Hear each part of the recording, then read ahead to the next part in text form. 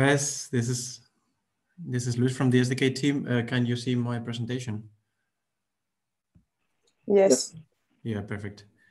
All right. So I'm going to talk about the SDK instantiation. I'm going to talk a little bit about I'm going to give some theory, but then we are going to start with the first exercise. So this will be mainly a practical session. So the first thing that I want to talk about is the D2 class. This is the entry point to access the SDK. And it is required to perform any operation involved with the DHIS server or the local database that we have in the device. To be able to use it, we have to deal with the class D2 manager. Using the D2 manager, we will configure an instantiate D2. And this will also ensure that D2 is a singleton across the application. So the first thing that we have to do is to configure it. For that, we have in the SDK one class, which is called D2 configuration. And there we can configure some parameters that we will be using in the application using the SDK. So as you can see, this is already an extraction of Java code. We are using auto value for our classes, but I don't think this is very relevant. The important thing is that we are using a builder construction here to be able to add all the parameters to the configuration. So the first thing that we have to do is to call the builder, and then we can start passing all the parameters that we want to configure before instantiating the SDK.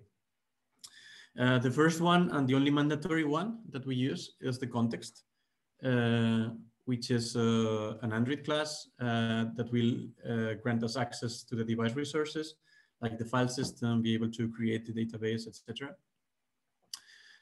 Then we can also give an app name and an app version, and this is used for this is sent to the DHIS2 server for analytics, and this, like we said, it's already it's optional. And then we have some other more optional parameters like timeouts and some of the things that we will not be covering, but we can refer to the documentations to get the whole list of configuration parameters. I'm not going to go too much into detail, but we, for methods that take quite a long time in the SDK, we always provide two different versions of the methods. One is the blocking way, and the other one is the reactive way using the library reactive Java. You will always see that in some parts we have methods called like instantiate2, and then you will see that in the same class we have something which has the same name, except the same parameters, but has the blocking word before. It's up to you to decide which one you use in your applications. In general, I would say that the ones using the reactive way are more conscious about that this code should be using another thread and will help us in the development of the Android application. You have to always take into considerations that you cannot access, for example, the network using the main thread. So if you are using the blocking, construction, you will have to make sure that you run this code in a secondary thread. Okay, so before we start with the exercises, I'm going to talk a little bit about how we are going to do this. So the strategy that we're going to follow is that we will have a main facilitator for each exercise. In this case, I will be the main facilitator of the first one. So this main facilitator will explain the exercise, and then you will be moved to a breakout room with a smaller number of students and at least one facilitator that will help you to solve this exercise. And how are we going to solve these exercises? the first thing we have to do is to update your Git repository. I'm going to enumerate the whole things that the list of things that we have to do, and then I will go in detail for each point. But the first thing we have to do is to update the Git repository to make sure that we have the latest version downloaded from GitHub. You have to create a new branch starting from the exercise branch. So you will see that there's in the repository there is a branch for each exercise. Then in Android Studio, you will have below there is a to-do tab, and everything that you have to do, it's marked with a to-do. So it will be the way for us to guide you to the points where you have to add some code. Once you finish, you can make a commit and save it, and this commit will be just for you. So this won't be evaluated in any way from us. If you don't manage to finish the exercises, you can still come to the Q&A session for extra support. Okay, so I will show you how to do each of these things using Git and Android Studio. And then I will explain the exercise. And if you don't manage, you will also get some support in your break room from your facilitators. So the first thing we have to do is to update the Git repository. For that, we have to go to the top menu in Android Studio, click on version control system, VCS, and then find the option update project. Then there are two different ones, merge or rebase. We can leave merge, which is the default, and click on OK. And then all the new data will be pulled from GitHub.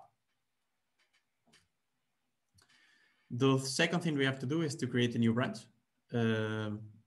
For that, on the bottom right in Android Studio, you will see the branch where you are. Probably you're in a master branch or in the use cases branch. If you click on there, there will be a menu that pops up from the right bottom, showing the whole list of branches. Then you can see that if you have, you can first see your local branches, then you can see your remote branches, which are the branches that that they are on GitHub, but you still haven't used them offline.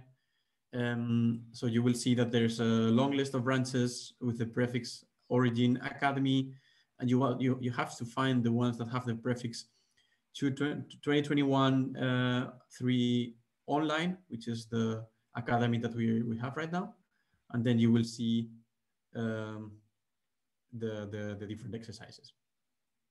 Once you find your exercise, you have to click on this branch. You click on new branch from selected, and then you have to give a name. This name is just for you, so you can give, for example, exercise 1. Don't worry if you don't get all this directly. You will get support in the breakout room. So the first thing we have to do once we are in the branch of the exercise is to go to this to-do tab on the bottom left. And there you will find a list of to-dos. Normally per exercise, there's only 1 or maximum 2 to-dos. You will see that there, maybe if you're just in the project, you will see 2 packages. This second package that has 36 items is from the SDK, internal from the SDK, so you don't have to care about it. You just care about the first block, which has the Android skeleton app on it. And finally, once you're done, you can make a commit to save your changes. So make sure you have it for the future, and you can have a clean state for the next exercise. So for that, you can click on the menu on the top on VCS, click on commit, and then you will see the files that you have changed.